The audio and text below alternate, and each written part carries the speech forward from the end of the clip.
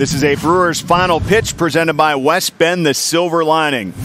Dodgers win it 16-4 on Sunday over the Brew Crew, but the Brewers get the 4-game series, winning the first 3 games, and that's what it's all about in baseball here right now. The Brewers continue to take series. They're 6-3 in their first 9 series, and this is a really good sign against a really good team overall, Tim. Yeah, it was a tough series to begin with, but, I mean, they came in. It was a close game. The first 3 were just, I mean, it was tit for tat. It was, might as well show a video of 2 kids on a teeter-totter because that's what it was. And then, you know, the 4th game, it's kind of a free-for-all for the Dodgers. But the Brewers got to be proud of what they did because it was a great series.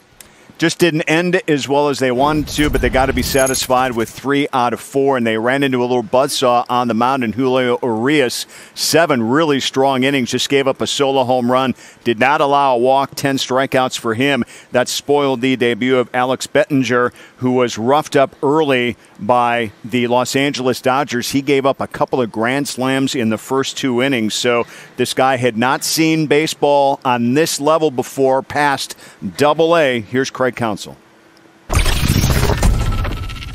Look, it didn't, we gave him a tough assignment today. Unfortunately, the first, the ball in the first inning, we didn't get that out. It was just a weird play, and then things snowballed. He gave us 4 innings,